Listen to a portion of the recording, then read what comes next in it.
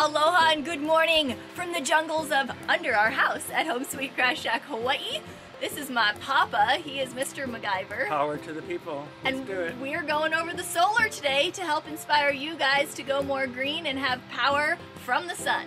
I have my beach lab coat on, so you'll have to excuse me. This is it. This is his beach lab coat. This is our setup. Okay, it's time to start the battery fill. Now. Mr. Rogers of Hawaii. Where'd you get that? The dump. We live entirely off the power of the sun, and my papa has been a pioneer in solar power. And as a legendary explorer, he used his climbing ropes to rig the panels at Home Sweet Grass Shack. And you need the amount of batteries and the amount of solar panels. If you get enough of those, pretty soon you're on a totally independent system and you're not dependent on any outside sources. The panels collect the sun's energy, store it in the batteries, and the inverter turns it into usable power. And now a little fascinating backstory on the batteries. These batteries were invented by Thomas Edison over 100 years ago.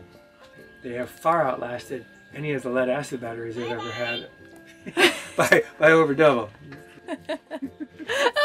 About every 6 to 10 years, we have to change the electrolyte in the batteries. What are you stirring in?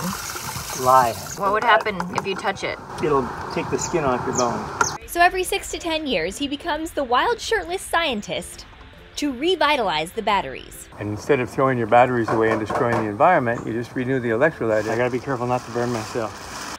I would recommend perhaps wearing a real lab coat.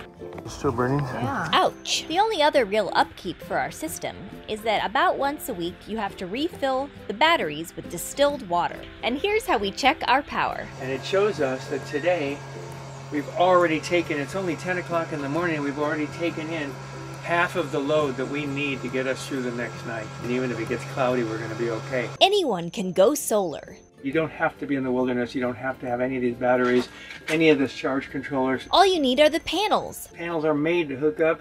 You pop them on your roof. You will pay for your system in about 2 years. Because your electric bill, if it's $400 a month, will drop to zero. I hope this video and our family are an inspiration to you. Has he ever blown the house up yet? Yes.